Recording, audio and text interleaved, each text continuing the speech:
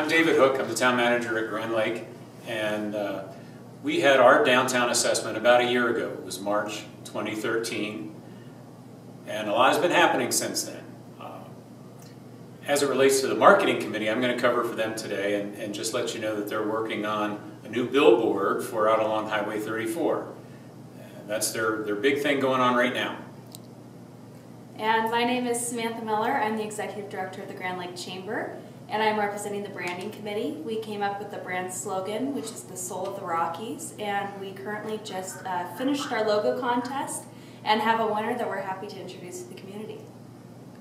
Hello, I'm Rick Howard. I'm with the design committee, and we have been working on the signage for the new signs on the highway and as you come into town as well, and we're going to be now working on Main Street. So that's where we're at right now.